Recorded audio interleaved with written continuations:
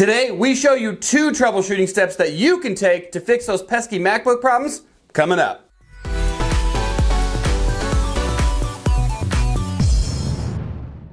What is going on YouTube? Today we're going to go through those 2 troubleshooting steps that will hopefully resolve some of the wonky issues that you get on your MacBook or your MacBook Pro. These issues can stem from if you're having like slow system performance, or you're having battery indicator issues, or the backlighting on your keyboard isn't functioning correctly, or you're getting some crazy erratic fan speeds. The first troubleshooting step that we're going to look at today is resetting the PRAM or the VRAM, and this is responsible for retaining information such as your mouse sensitivity, your date and time, etc. So what we're going to want to do is first power down the machine all the way.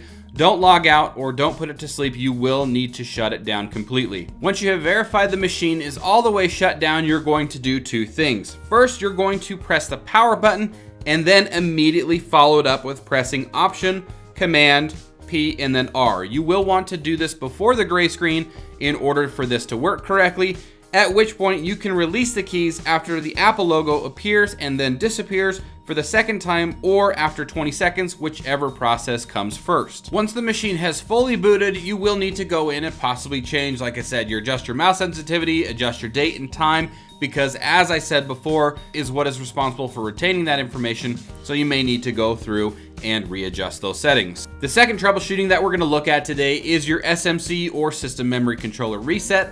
This is responsible for like your battery indicator or backlighting of your keyboard or fan speeds, things like that. So if you're receiving those types of issues, this reset may resolve those for you. Before we begin, it's always a great idea to have a recent backup of your data, just in case something in the troubleshooting goes wrong and you need to fall back on a previous backup. First thing, of course, we're gonna turn off the machine. Don't put it to sleep, don't log it out, etc. Turn it all the way off. And then once it's powered off, go ahead and unplug all of the accessories because we don't want anything to interfere with those, but you can go ahead and you need to actually leave the power adapter plugged into the MacBook Pro. Once you've done that, press at the same time the Shift Option Control on the left-hand side of the keyboard, as well as the power button.